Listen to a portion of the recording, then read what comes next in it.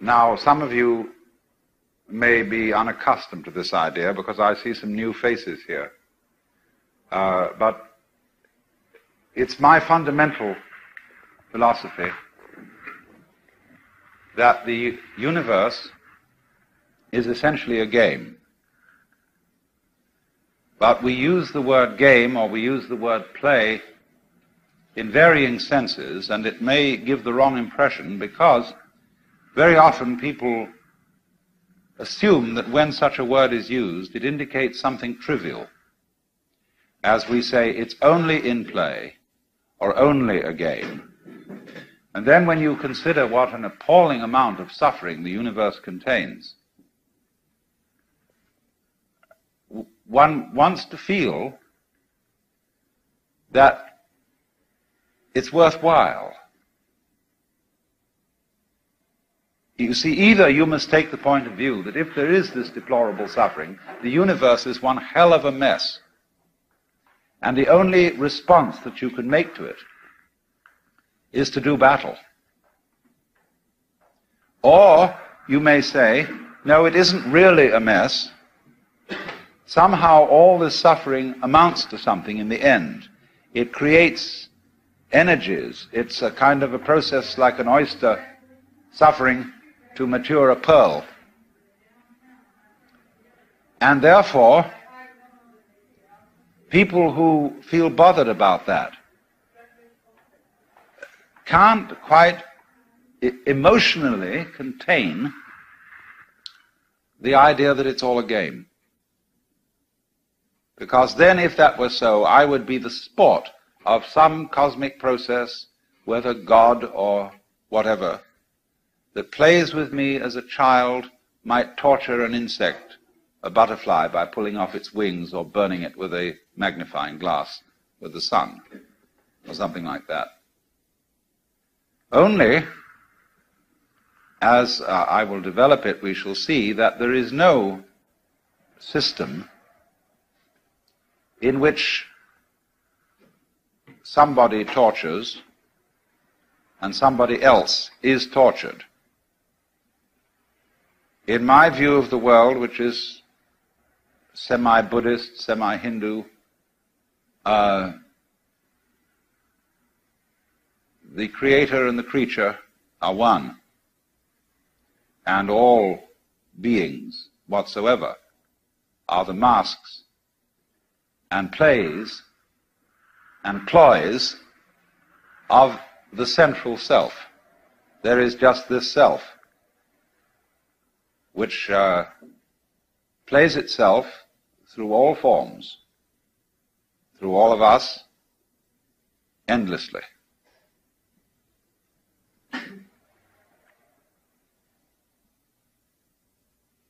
So if you look upon the different forms of life, human, animal, insect, plant, or whatever, as comparable to mazurkas, waltzes, rumbas, charlestons, twists, whatever, or to poker, bridge, backgammon, chess, or, if you want to get more highbrow, to concerti, symphonies, partitas, fugues, and so on, you can see that everything is a way of dancing. And so this also applies to people's different religious attitudes. There is the Baptist game, you see, and the Roman Catholic game, the Bible game, the ritual game. These are all ways of doing a dance, but the religious ones have a way of trying to express some sort of fundamental attitude to everything that there is. Now, I was thinking about this in New York recently. My wife and I attended a very marvelous ceremonial which is held in Holy Week, and it's called Tenebrae. It's really very simple. but it's extraordinarily dramatic. It goes on for about 2 hours and consists of the chanting of psalms interspersed with the most gorgeous anthems composed by, I think, Vittoria. And during the chanting of these psalms, 15 candles on a triangular-shaped candlestick like this, standing up so, are slowly extinguished until only one is left. And this is supposed historically to represent the desertion of Christ by his disciples in the Garden of Gethsemane and at the crucifixion. Then that one candle is taken out behind the altar, and the place is totally dark. And the choir sings the psalm, Miserere. Have mercy upon me, O God, after thy great goodness, which is a penitential psalm, the 51st psalm. For behold, I was shapen in wickedness, and in sin hath my mother conceived me. Then they make an enormous crash, and the candle is brought back, put on the stand, and everybody goes away.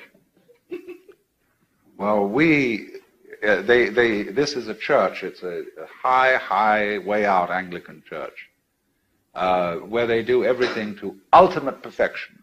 The music, the ritual is just, there's nothing like it in the world. And so I began to think about what those people were really doing. What are they digging in this rightful penitence, repentance about the death and the crucifixion of Christ?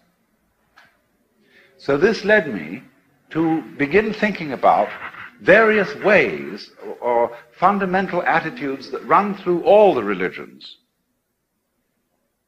And I classified them in a scheme under 3 R's, and I used the R simply as a mnemonic device so that you could remember it easily. And we get this scheme.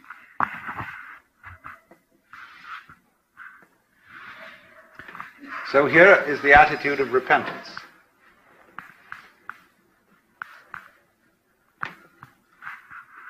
And I question, what is its opposite? Well, obviously its opposite is rebellion. I won't give in. When I was a little boy and I was taught the Lord's Prayer at my mother's knee, when we got to the phrase, thy will be done, I would never say it. Because I thought it was saying, I will be done. And I was damned if I would be done. Now then, over here is another attitude. Resignation. And over at the opposite side, I consider what is the opposite of resignation. Now this is difficult to find a word for. And so I'm using an old word in a new sense, reincarnation. This is not being used exactly in the sense of successive lives, but incarnation means entering into the flesh, into life. So reincarnation is when we don't do it once, but we say that was something, so we do it again. So it's the attitude of a child. When a child sees you do something that's amazing, the child says, do it again. And an English poet once said that when the Lord God created the world and commanded the stars to shine and the planets to revolve around the sun, he was so fascinated that he said, do it again. And it kept on happening. So I'm using this to express an attitude of what we call slangily getting with it, of complete affirmation of life. So now the point is this, that every one of these can be seen as a way leading to a center, at which point they all coalesce. And you can get to the center, that is to say, to the transcendence of our our ordinary sense of isolated individuality. You can get to the center by following any one of these ways to an extreme. Only it's very difficult for a person who follows this way to understand this way. Or for a person who understands this way to get with this. Or even between right angles. They're a little difficult to understand. And I imagine many of you here, you wouldn't be in this kind of a scene if, for example, you understood the way of repentance. And that was the way that you like to follow. You would be in church instead. So I'm starting out with this way because it's the most difficult for probably most of you to understand and the most repugnant. The extreme of repentance, you know, of course, is the penitente cult. In Mexico and the southwest here, among the Indians, an extreme of identification with Christ and his crucifixion, kind of self-torture. And the extreme of this way is, of course, the penitentiary. The most interesting experiences that many of us have had through exploring the prison world, the world of the asylum, the world of the enemy of society. And that as a kind of yoga. You know that San Quentin looks like the Potala at Lhasa, the great Tibetan monastery. It's the same, almost the same architectural design. And I lecture at San Quentin about once a year. And the most extraordinary questions and the most attentive audience you could imagine. And lots of them. It is a kind of monastery, as asylums for the insane are also kinds of monasteries. So I'm just saying these general things to give you an outline of the scheme we're going to follow. And then I'm also going to illustrate these moods by playing music appropriate to them. It's difficult in a short time that I've had to prepare this to find the music that is perfectly appropriate. But this is suggestive, and I'm going to say something about that in general later. Now then,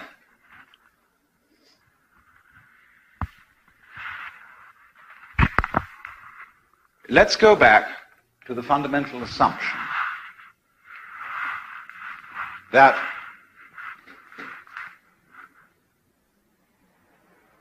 all people, and this also includes all beings whatsoever, but we're talking mainly, of course, about human beings. All people are manifestations, disguises of the total reality behind this cosmos.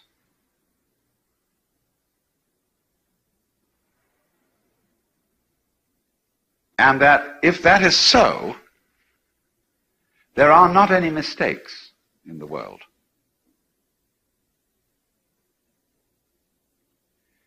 When you look at patterns on the foam of the breaking waves on the seashore, when you look at the outlines of mountains, and the grain in wood, and the markings on marble, you notice that it never makes an aesthetic mistake.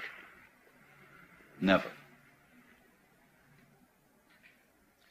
Also, when you study plants, and you go into their relationships with each other and with insects, the fact that the so-called diseases of plants are the full life of some other kind of organism having a ball. And you see this complexly interrelated world, and you realize that it all hangs together. That everything outside the human world is a system of balances where you couldn't have really any form of life without the others going on too. There have to be friends and there have to be enemies. Because if there aren't enemies, the friends get too prosperous. And they kill themselves by their excess of exuberance. So they're constantly being pruned by various kinds of enemy species. And what is, when you got down there and you suppose you identified yourself with a certain plant, you would thoroughly object to, if you were a lettuce, to the snails eating you up.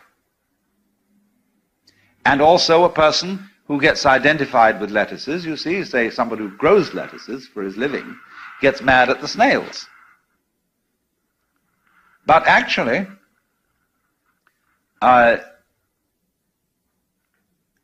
lettuces need snails. Because there would be too many lettuces if there weren't snails. And those lettuces would choke each other. Now, of course, a human being comes in and starts organizing the lettuces, you see, so that the seeds don't propagate in the usual way, because he puts them out in rows. And that's a different kind of a scene. And so he objects to the snails. But that's because he's looking at the problem of lettuces from a partisan point of view. And it's quite right that he should do so. What he may not see, because he's taken the side of lettuces against snails, he fails to see that conflict at one level is health at another. Just as conflict going on between microorganisms in your bloodstream is absolutely essential to the health of your organism as a whole. But you're not aware of that conflict going on, because conscious attention doesn't need to, ordinarily, to focus upon it. And so you don't get involved, and you're not anxious about what party is winning and what party is losing. They're keeping up a kind of balance. Now then, to take this a step further, we are all amazingly involved in the process of being human and playing our game and taking our side. And therefore our victories and defeats, our sicknesses and our healths, are things we get mighty partisan about. And therefore we cannot see that human behavior is just like everything else. It never makes a mistake. Only its never making a mistake must include the feeling that mistakes can be made. See, that's where this point of view would differ somewhat from the point of view of a Christian Scientist, who strives manfully, in a way, to assert that evil is purely illusory, but doesn't quite grasp the point that the illusion of there being something evil is important and good too. We're not trying to get rid of it, you see, because if you get rid of it, you would have problems. I could say, for example, that a historical character like Hitler, is someone about whom it is very natural for most of us to feel angry. And that's perfectly right that we feel angry, although he is as much a natural phenomenon as an earthquake. So what we have then is a system of a sort of hierarchy of levels. And at the point where you are involved, you can't stand aside from yourself and look at it objectively in the same way as you look at the patterns of foam on the seashore, or as the life of the fishes in the tide pools.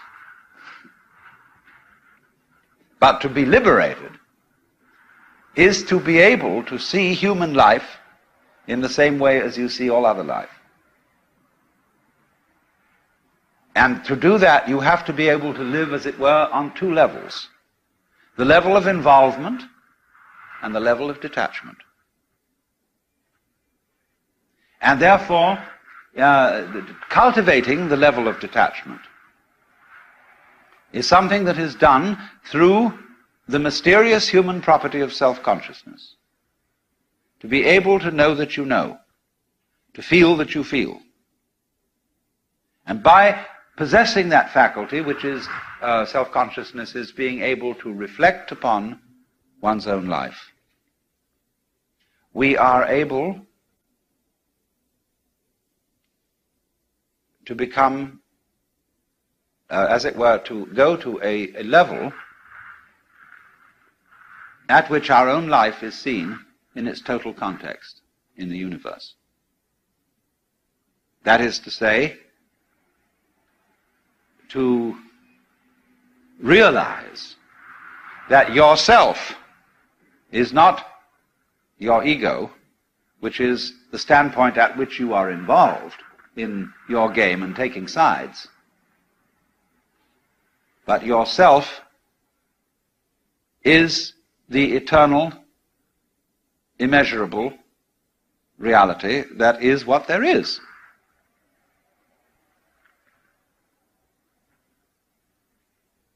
Only the difficulty here is that this capacity of self-consciousness, although it is that which enables us to awaken, is also capable of getting us into perfectly frightful messes. Into all kinds of what must be called feedback snarls, where you know that you know, you can think about thinking. And the moment you can think about thinking, you can think whether your thinking was right or not. Did it come off? Did I do the right thinking? Then you start to worry. Then you start to worry about the kind of thinking you are doing about thinking. And so builds up our peculiar human anxiety. When these creatures that are not self-conscious behave, they behave spontaneously. They just go zoom, zowie, and do what they have to do. And so if it doesn't work, they die. But they don't worry about it in advance.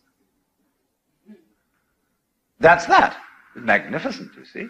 And human beings have a faint memory, kind of archaic, sort of collective unconscious Jungian-style feeling that there was a time when we didn't have to worry. And when we could never be neurotic. And a great deal of religion, you see, is an attempt to regain the golden age, the paradise lost. And so it involves, as it were, an attitude of surrender. Be not anxious for the morrow, what you shall eat, what you shall drink, or what clothes you will wear. For consider the flowers of the field. They don't work, they don't spin, they don't gather into barns. And yet Solomon, in all his splendor, was not clothed like one of those. And so if God clothes the grass of the field, which exists today and is thrown tomorrow into the oven, shall he not much more clothe you, faithless ones? I'm translating it myself to put it in a way that isn't just so familiar that you don't hear it.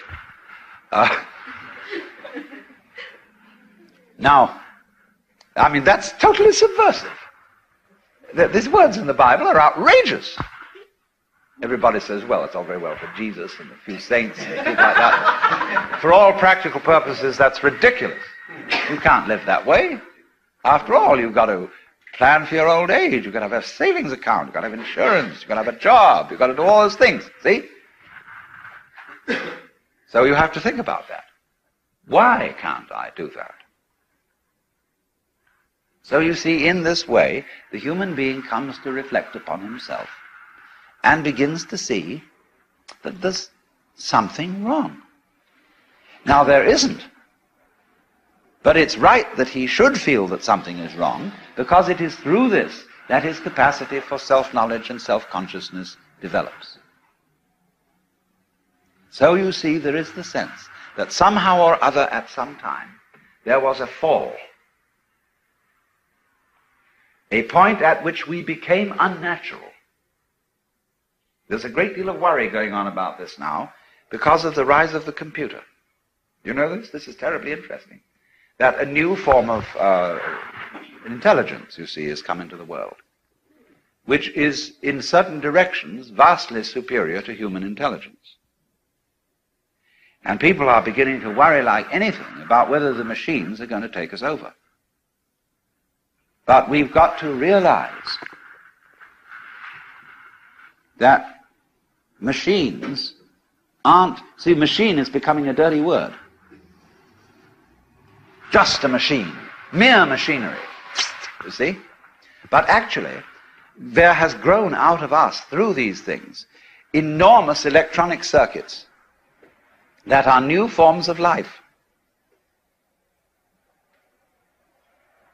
And these are all connected with us. They're not separate from us. They're not something like a different order of beings that might come from some other planet and conquer us.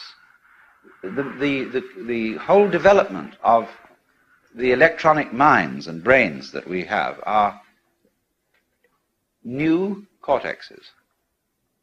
See, the cortex overlaps the original central brain.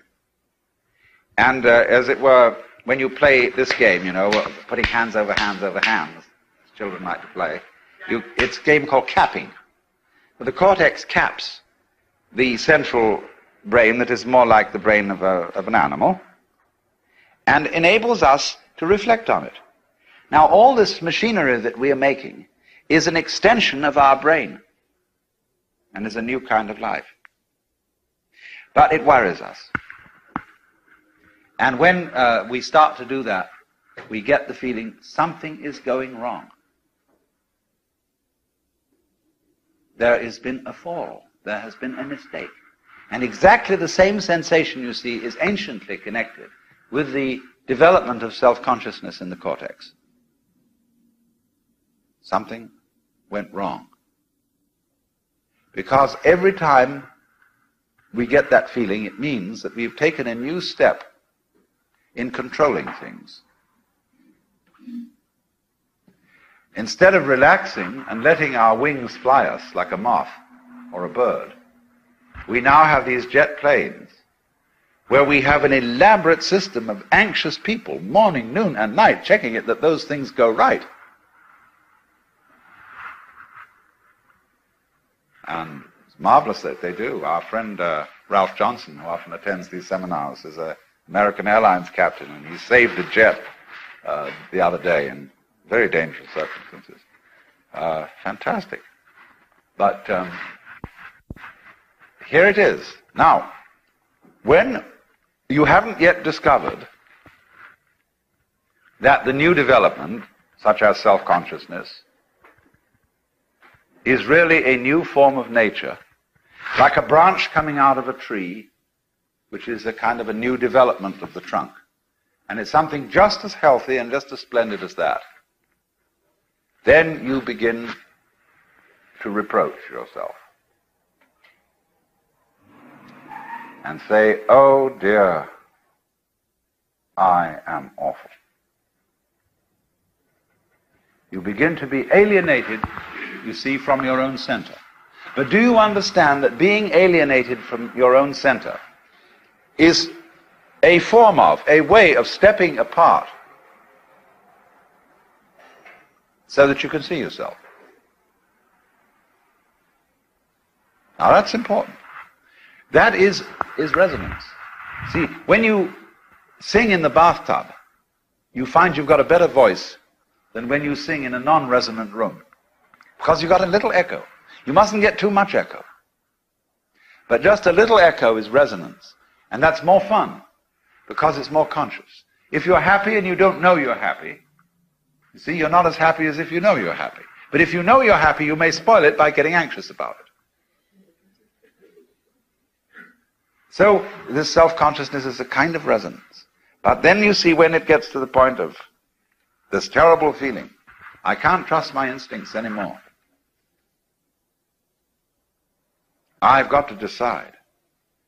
I have, as it were, taken over the prerogatives of God. Well, that's a terrible thing to do, because you can't be genuine anymore. You see? You know that when you love somebody, you also want to get as much out of them as you can. You know that when you act as a responsible citizen, you do so as to have a good image in your own view of yourself. It's your ego kick. Only you dress it up so that it's not an ego kick at all, but perfectly sincere public service and charity and good feelings towards everybody. Ha ha! And so then there begins this awful thing, repentance. Behold, I was shapen in sin, and in sin hath my mother conceived me. And so somehow there comes up this state of mind when you appear to yourself as rotten. Some people, when they take LSD, get visions that everything is glorious, you see, and is light inside it. But occasionally people get the vision that everything is corrupt, that all faces are things that are slowly drooling away into sort of pussy rot, and that just everything is falling apart. And they begin to get the feeling that life is a disease. We originally had here a nice clean planet with nothing but rocks and fire, and it was sterile and nice. And then all this dreadful goo developed. And the best thing for it is to wipe it out. Life is a terrible mistake, see? And a lot of people feel that. And therefore want to get away from their bodies to a purely geological electronic state, which is called spirituality. You know what most people think of as spirituality? Something totally abstract. Something mathematical, something electronic, something that has no kind of pus or blood or goo, especially no flesh in it, you see? That's the spiritual state. So that expresses the feeling of these people, fundamentally, who are at variance with their essential life. Now, this is going to get complicated, I warn you. They're ambivalent about it. You see, in both Hebrew and Christian, and I should add Islamic theology, sin, of which one repents, is a spiritual thing. It does not arise from the body. The author of evil is an angel, a bodiless being. And therefore he is something closer to, say, E equals mc squared than to a rosebud.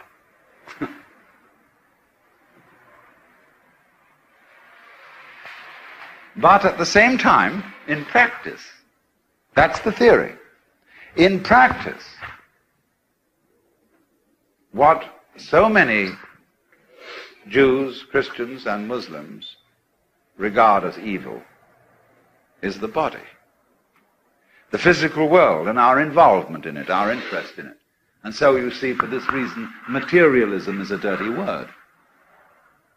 You shouldn't be a materialist, although William Temple very wisely said once that Christianity is the most materialistic religion. But that is true, theoretically. Judaism is an equally materialistic religion, theoretically, and sometimes more so practically than the Christian religion. Because materialism is the love of material. And as we shall see, it is fundamental to Judaism that God's creation of the world is not a mistake, but a great good thing, and a material world at that. So then, you can see what I'm pointing out to you is this: how ambivalent we are. We say that evil is spiritual, and yet we treat it as if it were fleshly.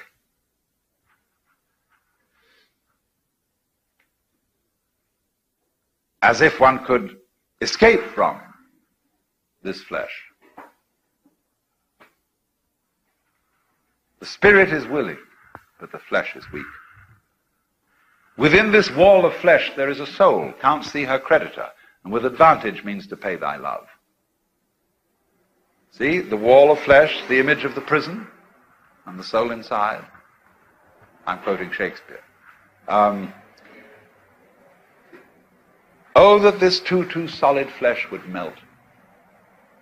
And you see, when you get sick, when you get old, when you find that your body is something tiresome to carry around, there grows up this resentment against physical existence.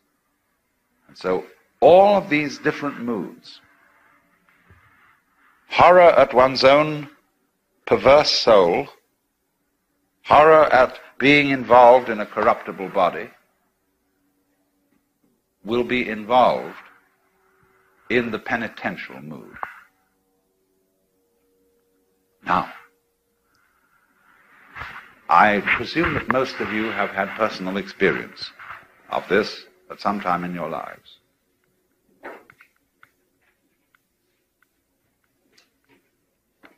It's always puzzling to children when adults start on this kick.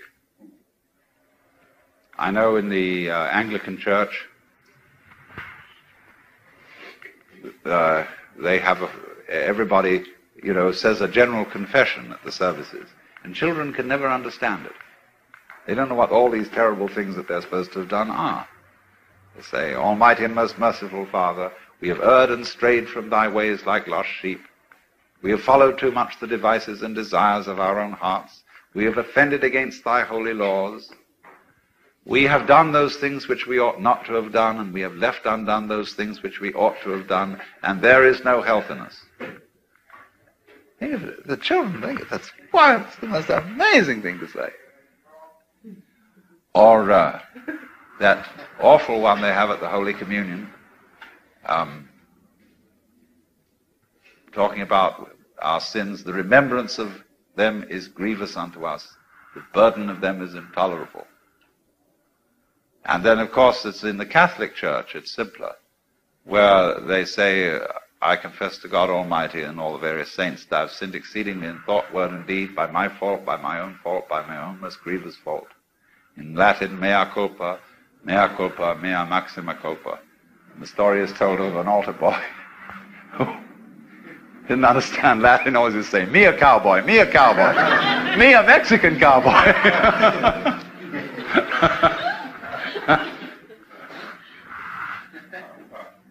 But you see, first of all, there is a wonderful security in admitting that you're wrong.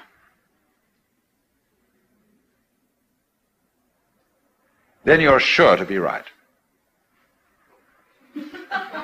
See? If you know you're wrong and make a great point of it, and if you're suffering and paying a punishment, you see, for being wrong, then you know it's okay. Oh, I bless the good Lord for my boils, for my mental and bodily pains, for without them my faith all congeals, and I'm doomed to hell's ne'er-ending flames. See? So the way of the cross is interpreted by many people as this way of life lived in chronic frustration. And I've read many manuals on this. The spiritual advice, for example, they say, when you get a headache, don't take aspirin. Live the pain through and offer it to the Lord in union with the sacrifice of Christ on the cross.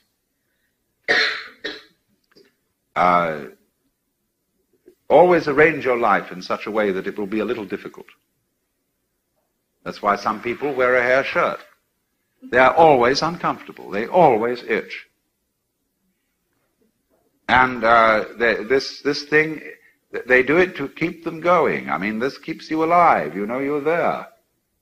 I was in Mexico last August studying this because I wanted to go down there and find out why their form of Catholicism is so agonizing. And I meditated a long time on this in the cathedral at Oaxaca. And here was the main altar. No, not the main altar, the chapel where the sacrament is reserved. The central figure behind the altar is a huge crucifix of Christ covered in blood and wounds. The sores are all mottled, you know. And then on either side of the walls facing this, there are great paintings. One of Christ carrying the cross and being mocked and scourged, and the other of the agony in the Garden of Gethsemane. And all around in the stores, where they sell bondieuserie in the neighborhood of the cathedral, you can buy these agonized faces of Christ with the crown of thorns, and every thorn individually sticking in and little trickles of blood. The face is kind of green and ghastly. And the people dig this. They love it. They'll go walking into the shrine of Our Lady of Guadalupe, go for a whole mile on their knees. You'll see young girls doing this, you know? And what is this about? Well, you see, some people don't really feel they exist until they are sitting on the point of a thorn, if I may put it that way. Reality is a measure of pain. See, pain in this way of looking at things is the most real thing that there is. Pleasure, the pleasures of this world escape and disappear and pass away. There's nothing to cling to, so don't go after pleasure, my dear friends. That's awful, that's a deceit, because the real thing in life is pain. And so what you do is you train yourself from childhood to deal with pain. We were brought up in a school system where it was simply axiomatic that suffering builds character. So therefore, any time you inflicted pain on anybody, you were perfectly justified in your own conscience because you were doing him a favor. You were building his character for him. Do him good! Hit him hard on the head, you know, this sort of attitude. And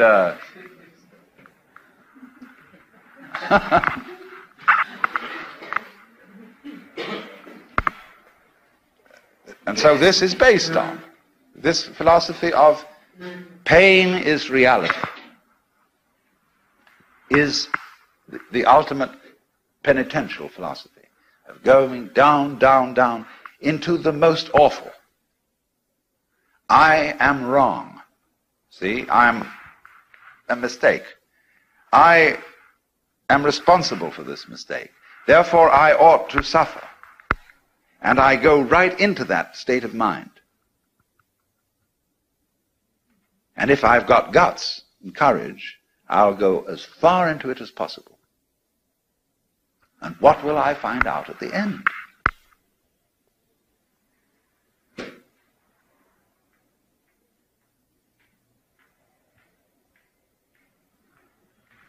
Now, if you go far enough,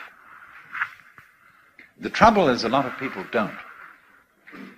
And they stay around mimble-mambling about their sins and all that, which is sort of disgusting. And they never really get down to it. They never find out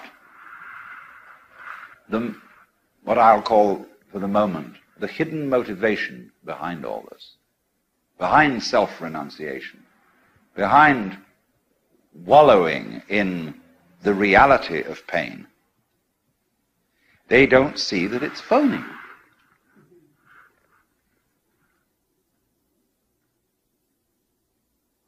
Because nothing can be more egotistical than true repentance. As I pointed out, you're safe when you're repentant enough. Therefore, you conceal for yourself temporarily what an egotist you are. But if you really get down to the bottom of this thing, as some of the Christian saints have done, and find out what that repentance is all about, and you suddenly see, why, it's dear old sin all over again. What I thought was good was, as a matter of fact, evil. It was the same self-seeking and self-righteousness and ineradicable pride and irreducible rascality, which the Hebrews call the Yetzer Hara, which means the evil inclination. But they say that the evil inclination was created by the Lord God. And probably the Lord God has a Yetzer Hara himself. That the Lord has his own element of irreducible rascality. And that is, of course, what you might call the dark side, the left hand of God. The left hand that doesn't know what the right hand doeth. Because that mustn't be let out. That's the secret. You see? If the game of the cosmos is of the fundamental pattern of hide and seek, then when hide turns up, and it's the time for hide to happen, then darkness has its day. Hide in the dark. But when it's time for seek, then light has its day. And we find out what was hidden in the dark, and the right hand suddenly discovers what the left hand is doing. At first it's shocked. What, that? What is that, by the way? What is the fundamental taboo? The thing you really mustn't do? Freud said it was sex. But because he said that, you see, we've recovered from it. The epoch BF before Freud and the epoch AF are very different. Sex isn't the taboo. Maybe it's incest. Why is incest taboo? It's getting kind of close to home. Going back to mama. Going back, but not going back in the ordinary way. It's going back as an adult, not as a baby. And you mustn't do that. Because, why? Because this is simply a biological analog of the great taboo, which is to discover who you really are. Going back to Big Papa. And that's out. But that's what is discovered. When you discover you are a phony, you see, what is a phony? A phony is a mask. And the masks used, as I've told most of you, in classical drama were megaphones. They had mouthpieces so that the voice would be projected in an open-air theater. So we get the phone. And the mask was the persona. That's the Latin for that through which the sound passes. So the persona is the mask, the phony. So to discover that you are a phony through and through and through is to discover that you're a big act, that you're a game. And when you discover that, then you wake up to find out who's the player. Now, I have been discussing 4 fundamental attitudes that are found in the various religions of the world towards the human predicament. And as you see still on the blackboard, they are given to be 4 R's instead of the 3 R's. Repentance, opposite rebellion, and resignation, opposite reincarnation, the latter word being used in a special sense, not in the ordinary sense of rebirth, but of an affirmation of the human predicament, of getting with life. And this morning I discussed the attitude of repentance,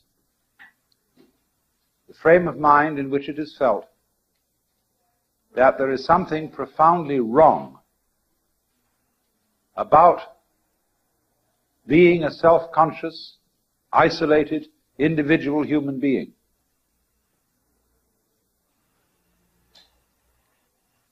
And I tried to show that when this attitude is carried to an extreme point, it results in your discovering that you are a total phony.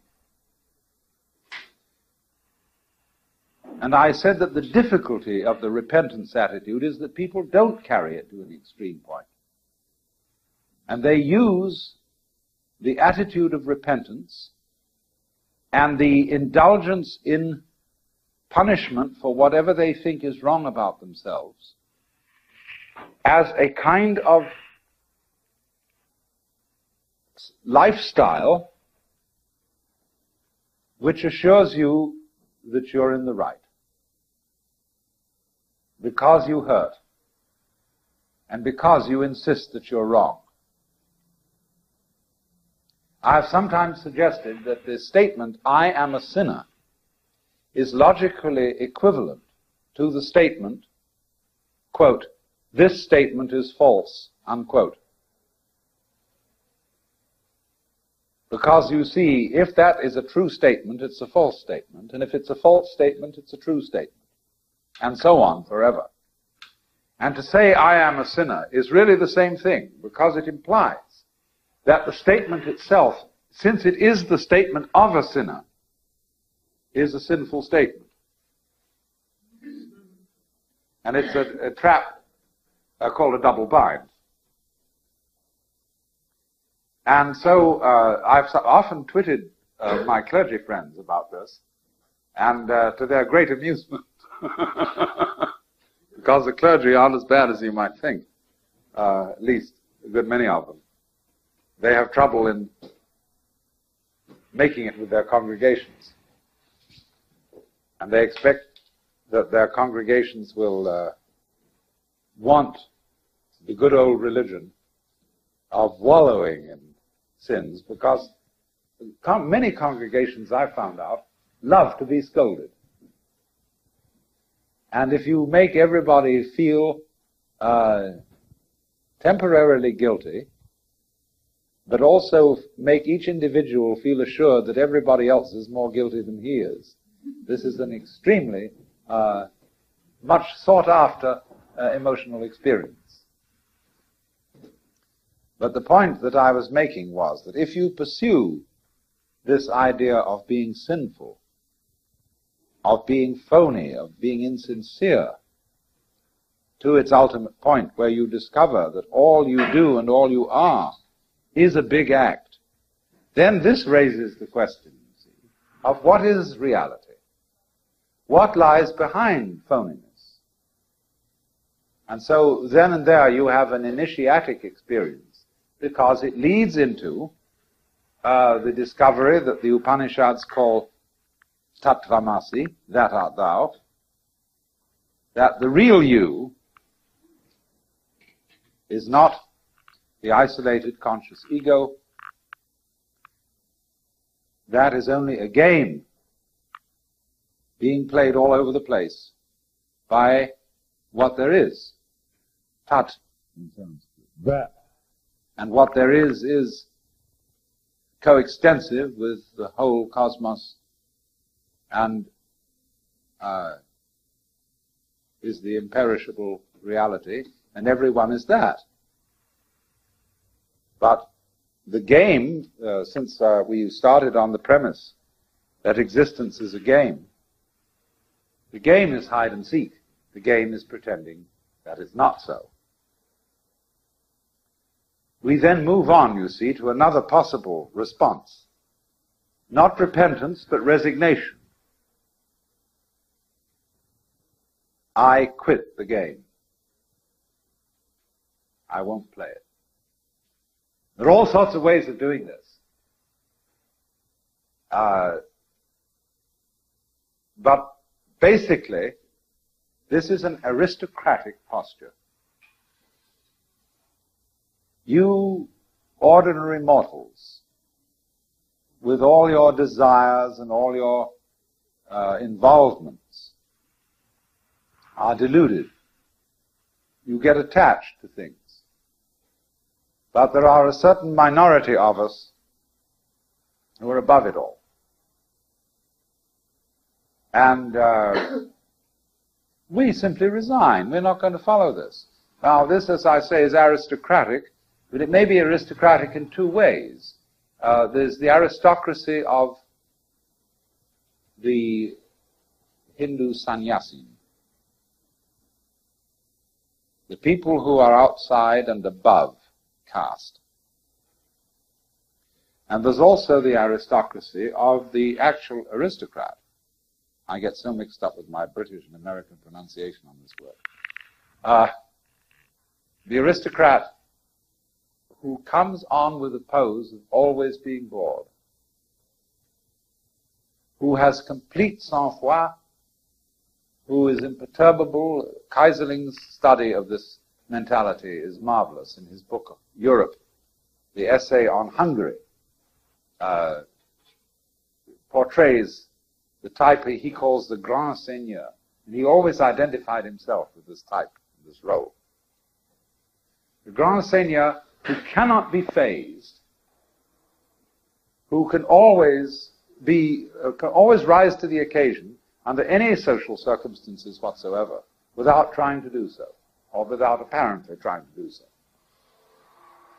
In other words, if he goes to the opera wearing blue jeans, he will somehow make it apparent that everybody else is improperly dressed.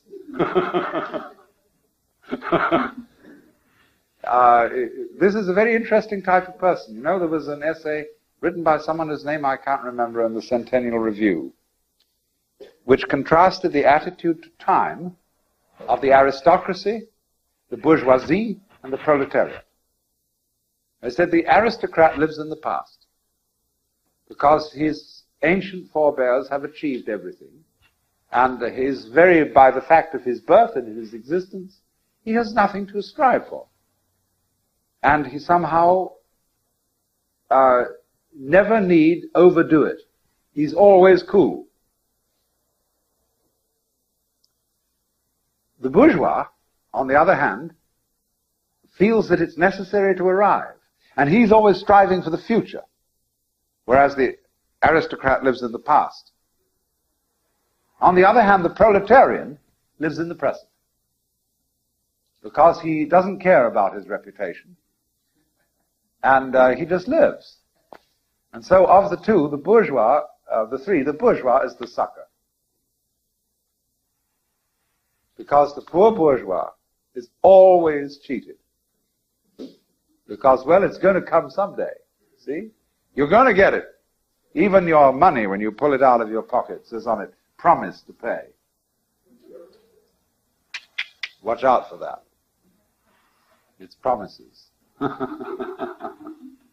And the bourgeoisie, you see, lives on promises. The whole economy, the United States being the great bourgeois country, is in a state of expectancy, of feeling happy, not on what you have, but on what is going to come. The aristocrat is happy on what has happened. These great achievements of the past, there's nothing left to do except sort of glory in it. The proletarian wants it right now, see? And very often gets it. But the poor bourgeois, as my uncle once said, the poor have it given to them, the rich have it anyway, but the middle classes do without.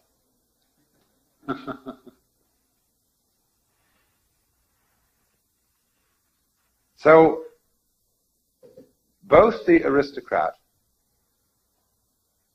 and the sannyasin have resigned.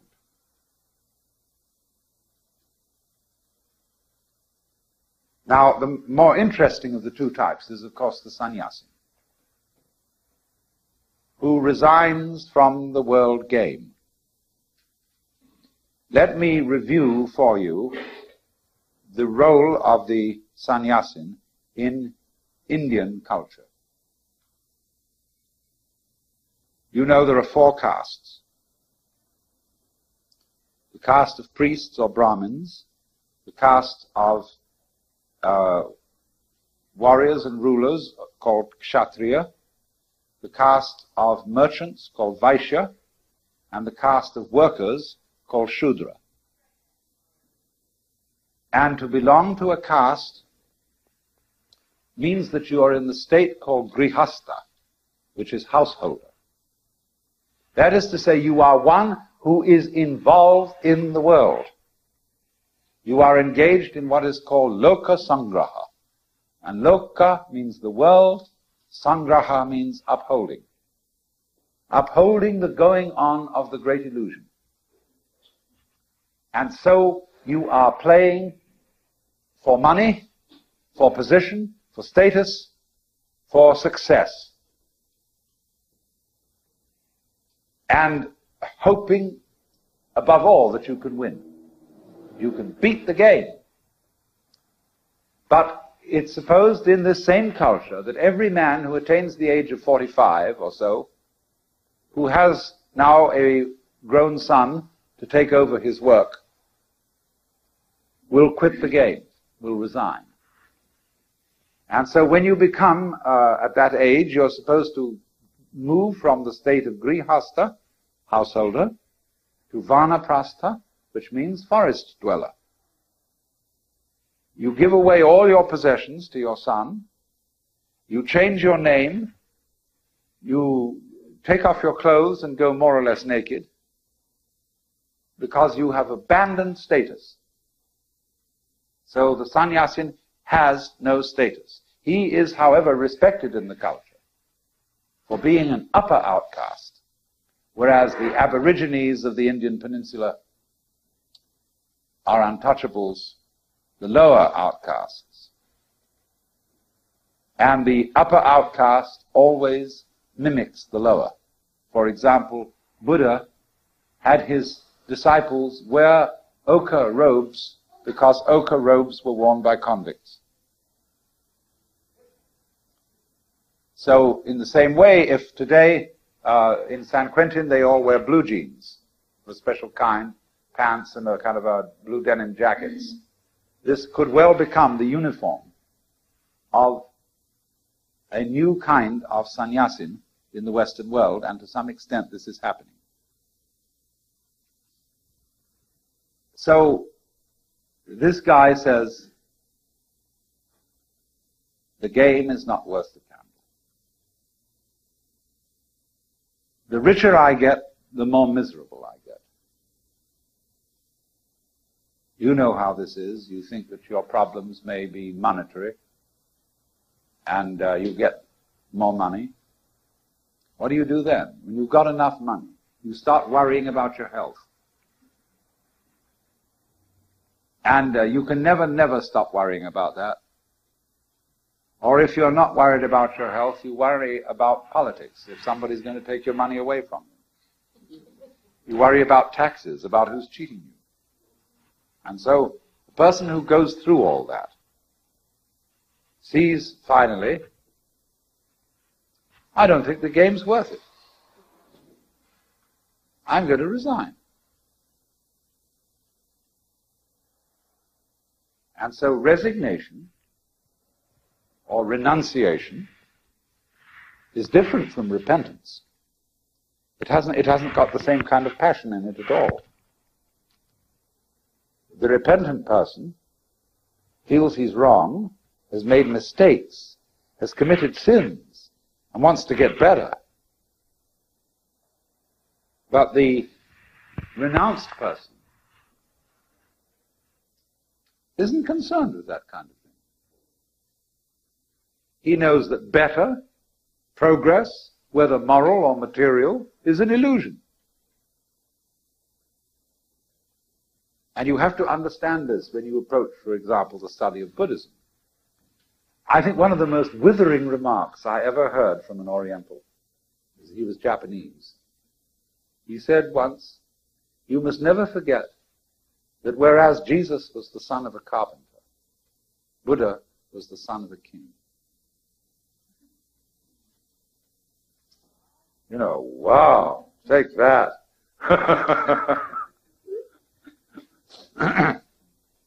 And it's true, you see, there is something always of that about it.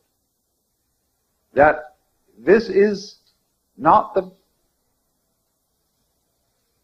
There's a sense, you see, in which Christianity historically was the protest of the slave class against the Roman establishment. Buddhism was different. It was the abandonment of position by an aristocracy. Say, we've done it, we've seen it all, we've had it. And so now we check out. And we will be, therefore, we will resign from all games.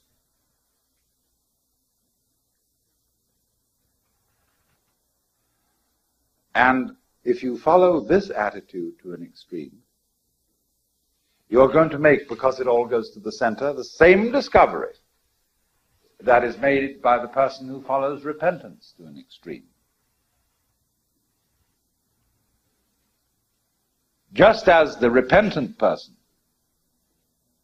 discovers that his contrition is phony, the person who tries to resign will discover that he can't. That there is no way of not playing games. Let's go a little bit then into this game theory. There are a lot of games that we play.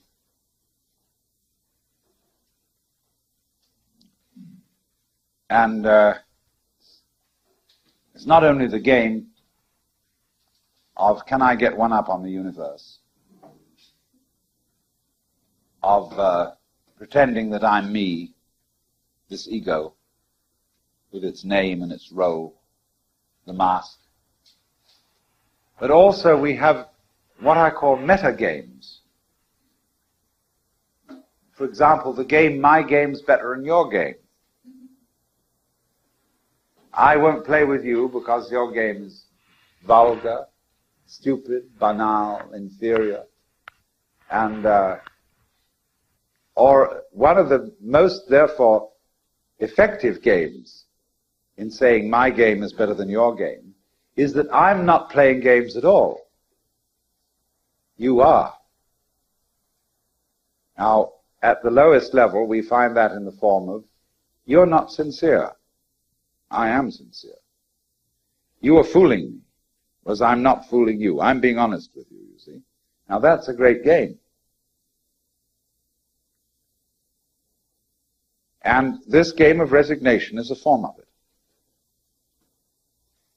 As to say, you are children playing with toys, and you haven't ever really woken up to the important concerns of life.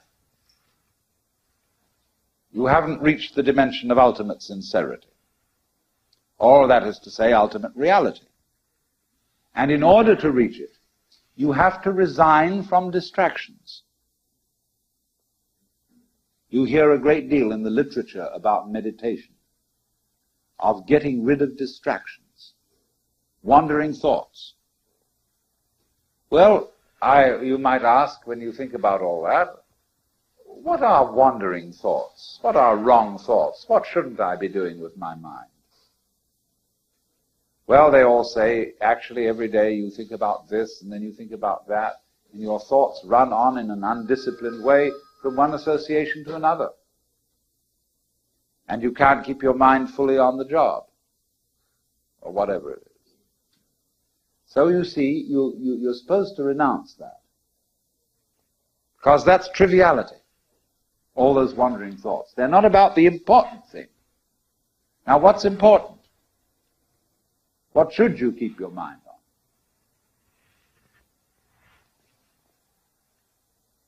Well, something. Just so long as you keep your mind on it.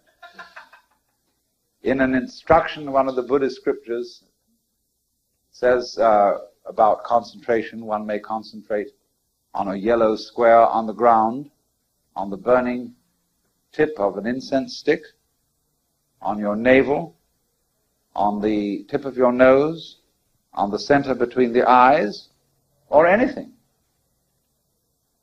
And in a footnote, the commentator adds, but not on any wicked thing. And you know, that's commentators the world over. They never have any humor. So, anything will do, just so long as you keep your mind on it. Don't wander. Stick to it. So, wandering is involvement in games by this kind of definition.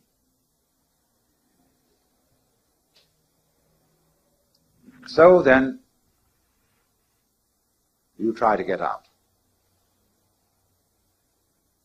Can you now get out? Can you stop competing with other human beings? In ancient Greek society, there was a place in the center of the community called the Agon. A-G-O-N. And this was a place for contests, where they had wrestling matches and other athletic events, because all the men were constantly trying to show who was the better. And from this word, the agonia, which means the contest itself, held in the agon, we get our word agony. The struggle and striving to be superior. And a lot of people that you meet you'll recognize this among your friends all the time, are not happy unless they are involved in a contest. It doesn't matter what it is, so long as they're trying to beat something, they're happy. And you may say, oh, for heaven's sakes, can't we just sit around and talk instead of having to play a game or bet or do something to prove who's the stronger? I was once married to a girl who was never happy unless she was engaged in some kind of contest. Well, of course, I had a game that didn't look like one. And so it was a very superior game, just because it didn't look like one. But it was a form of the game, my game's better than yours.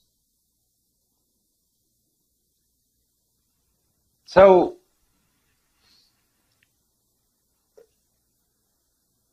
you can't really not play. You may go through the motions of not playing, but you still are.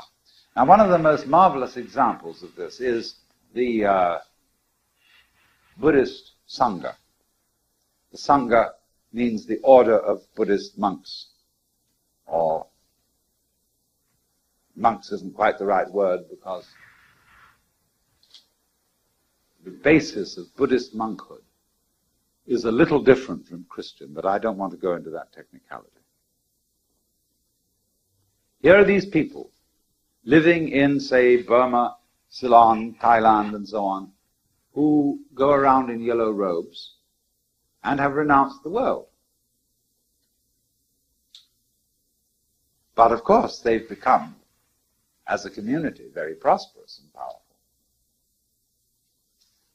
And everybody, makes obeisance to monks and feeds them.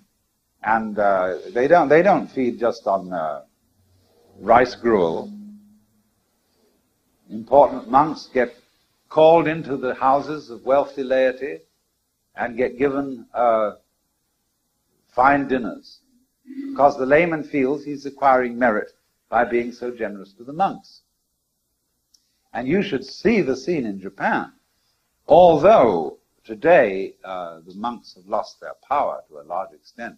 You can see the traces of the power they once had. In the city of Kyoto, the Buddhist orders, Zen, Tendai, and especially Shinshu sect, have the best parts of town. If you stay a night in a Zen monastery as a guest, and go into one of the rooms there, you're not in any hovel, you're in a palace. You live differently from the way we are accustomed to, but you're liable to get shown into a room where the walls are entirely covered in gold leaf and painted by the greatest masters of Japan. You'll say sit down to sleep by a Kano Motonobu screen. And the landscape around you, the gardens, the view, are gorgeous beyond belief. This is the life of resignation. Now, it's true. I know most about Zen monks rather than the other orders. Zen monks live a pretty rough life. But it's extremely tony. It's healthy. It's absolutely non-masochistic. They have studied the art of enjoying poverty. Now, this is a terribly important thing in the understanding of Far Eastern culture. When a man in Japan, if he is sort of inherits an old-fashioned tradition, makes a killing in business, he doesn't go around showing off how much he possesses. He goes around showing off how little he possesses. Even though he may drive to his office in a Mercedes or a Rolls Royce, his house is relatively barren. And he chooses objects of art and paintings that look extremely simple. And he will, as likely as not, have a separate house from his main huge establishment, where it's like a hermitage. I mean, it's almost as absurd in its own way as Marie Antoinette playing shepherdess after reading Rousseau and having a little cottage, rustic cottage in the grounds of Versailles. But it's not quite as absurd as that, because even the main house has an austerity about it. And they learn, you see, to love that austerity. To them, it has the feeling of great comfort.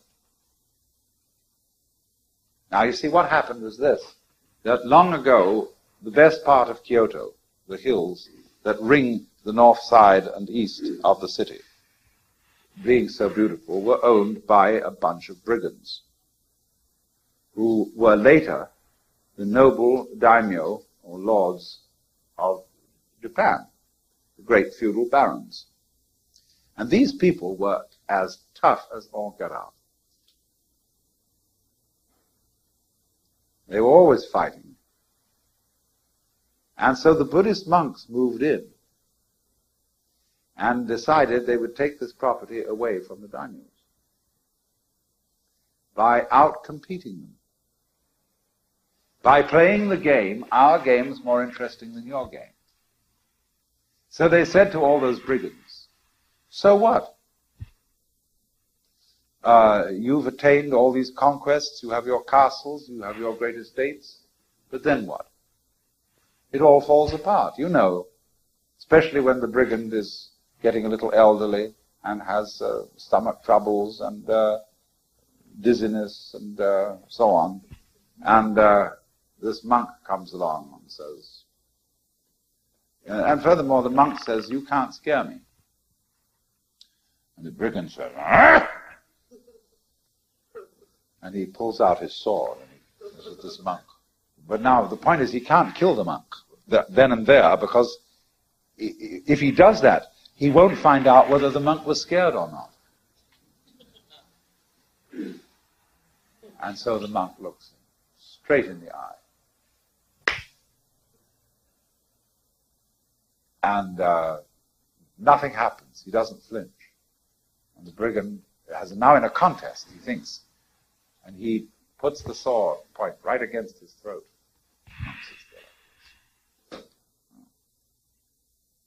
Well, the monk has it right there. But you see how, in a way, easy the game was. Because the monk knows that he wins his point.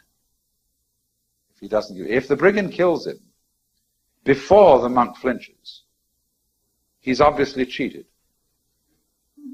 Now, since there is honor among thieves, the chances are, although there will sometimes be a brigand who will feel put down by this contest and therefore kill the monk, the chances are that he won't. But look what the monk stands to gain.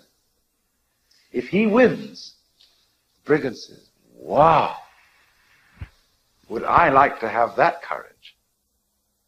Because if I had that courage, I would be that much better a warrior." So the monk says, "I'll teach you." And as a result of that, the monk does teach him. He teaches him the practice of Zen, Zazen, meditations, and all this kind of thing, and puts him through the works. And so he comes to understand what the monk did understand anyway, which was that it really doesn't matter if you live or die, because the thing goes on. It's perfectly indestructible. If you happen to die, it just goes on in a new way, because you are the works. So, fine, but the monk is playing a game. And so, as a result, all these Zen communities got given the old palaces. The brigands all moved to Tokyo and set up there in business, and all around the great court, and the gorgeous temples and grounds went to the monks, where, although none of them owns anything personally, which is a great idea, you know, because you don't have any responsibility then. The community owns it. And you don't have to pay it in taxes. And since you're a non-profit organization, you're not taxable anyway. Oh, it's a great setup. And they really did it beautifully. But what they did, in effect, was to con those brigands out of the best land in Kyoto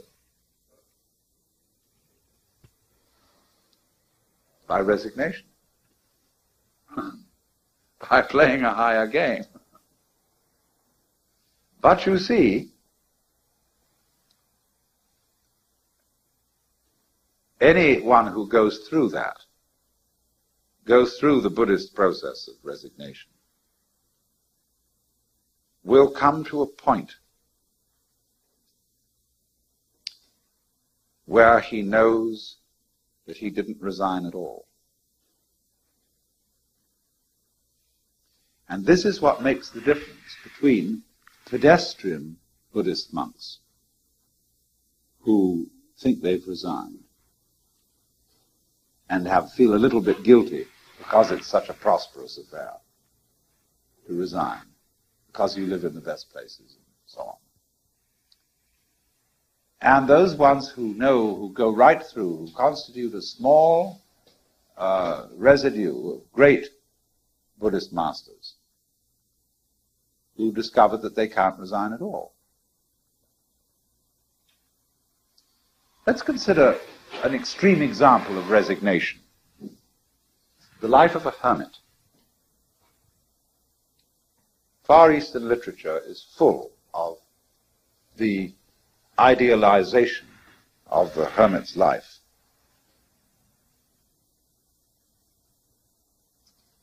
The wonderful idea of an old man somewhere in the mountains, far off in the forest. Hakuin's books describe such an individual who can't be found. Nobody knows where he is. He leaves no trace, and they consider that as admirable. The poem, you know, which says, I asked the boy beneath the pines. He said, the master's gone alone. Herb gathering on the mount, cloud hidden, whereabouts unknown. And that idea of the far-off man, way, way, way off in some forests. But what does a hermit discover? If you try this, and get as lonely as you can get, you become vividly aware that you can't get away from it. Because when you get very lonely and very quiet, you become extremely sensitive. And everything that goes on that's ordinarily unnoticed comes to your attention. First of all, you will find there's a community of insects. And they are tremendously interested in you, and not necessarily hostile. They may be sometimes. But alone in the forest, when you get really quiet, you'll notice little creatures will come and inspect you, look you all over. And they'll go away and tell their friends, and they'll come and look and see what it is. And you become aware of every single sound. And you realize that alone you're in the midst of a vast, murmuring crowd. May not be human, but it's everything else. So that the point of being a hermit, the discipline, leads you to understand that you can't resign. The lonelier you are, the more you're joined together with everything else, because you get more sensitive. So then I find, I cannot give up playing the game. Look at it too from another point of view. Supposing I say, everybody's playing the game, me first. Now I'm going to play the game you first. To use the phrase of Bonhoeffer, who called Jesus the man for others. Now, let's see if we can play that game. Instead of me first, you first. After you. Please. Will you please? You know, what a way this is. Putting everybody down. See, I'm the one, you see, who's so generous. I'm the one who's so loving, so self-effacing. And all you inferior brats can go first. You can play me first. I'll play you first. I'll try and convince you to play you first. But the success of convincing you on that is relatively small, and therefore the in-group will always be the people playing you first. And therefore they will get the honors. So when you think that through, and you say, I cannot stop playing me first. There's no way of not doing it.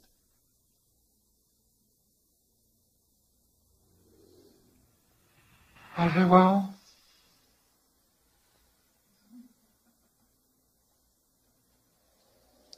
now what does it mean when I'm in a trap that I can't get out of? There's no way of getting out of this trap. Well, what it means is that you and the trap are the same thing. You're not caught. Because when there's nobody in the trap, there's no trap. See that? As long as you think you're in a trap, then the trap's got you. But when you know you are the trap, then what has the trap got? If you're trying to get out of the game, you're trapped. There's no way out. But when you have found that you and the game are the same, There's no game to get out of. There's no one to get out of the game. And that's true resignation. And then you can take the point of view of the Bodhisattva as distinct from the Arhat. The Arhat in Buddhist terminology is the person who escapes from the wheel of birth and death, the samsara, and gets out of the game. So he stands here. The Bodhisattva is the Arhat plus. He's the Arhat who's gone on to find out that you can't get out of the game at all. So the Bodhisattva is found over here. In other words, he goes back into the cycle of reincarnation and doesn't bother about escaping anymore. So, in just the same way as repentance leads to the understanding that you're a phony, even in repenting, resignation leads to the understanding that even in resigning, you can't resign. It isn't as if someone were saying, you must play this game, and you felt yourself under some sort of compulsion. It's rather discovering that the game is what there is. And if you got out of it, would be to be nowhere. You don't have to play. This is the point. I'm going to repeat this because this is crucial. It isn't that you have to play, because that would make you feel a victim of some process beyond yourself that was compelling you. It is that the playing is you. And nobody is shoving you around. Because you and the universe, which seems to constrain you, are not two things. If you play the game that you are only here, then you'll feel pushed around. But when, through trying to resign from either pushing around or being pushed around, you discover that it can't be done, you then become very much aware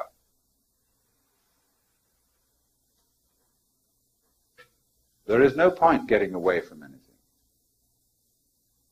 Where is a way? And so it said, a true Zen monk has a mountain hermitage in any place that he stands on. So let's have intermission.